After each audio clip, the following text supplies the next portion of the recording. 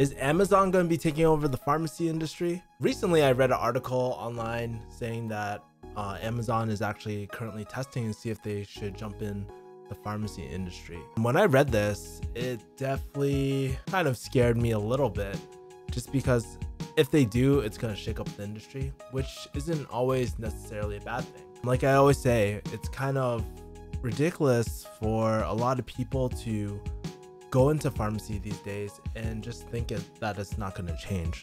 Like, look at companies like Uber. We have all these sort of companies which are total game changers. I think it's about time that technology caught up with the medical field, you know? We still use freaking fax. That shit is outdated as fuck. But I think the reason why Amazon's such a huge player is because their ecosystem, or the way that they distribute everything, is so efficient. From what my friends tell me, it's like a Chinese sweatshop over there, but they offer really good things like 2-day shipping, Prime stuff.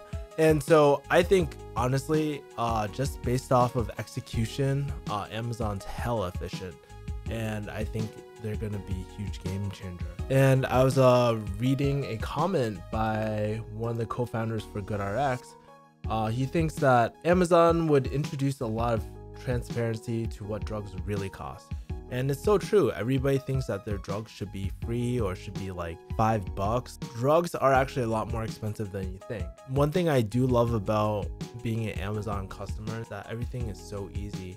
And I definitely think that Amazon would definitely kill a lot of these mom and pop stores and stuff. Although at the end of the day, nothing can really replace like having a interaction with the pharmacist, you know?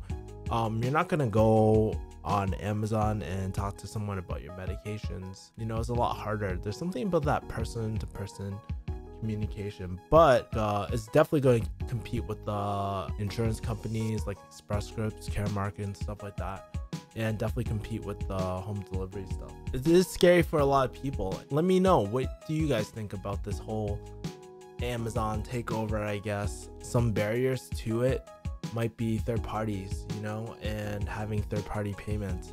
I'm curious to see how they're going to handle it, but honestly, from a patient's point of view, I think it's really cool that Amazon might be considering jumping into this. And who knows, Kevin Yee the refugee might actually work for Amazon one day if I don't make it through Refugee Hustle. Anyways, guys, let me know what you guys think.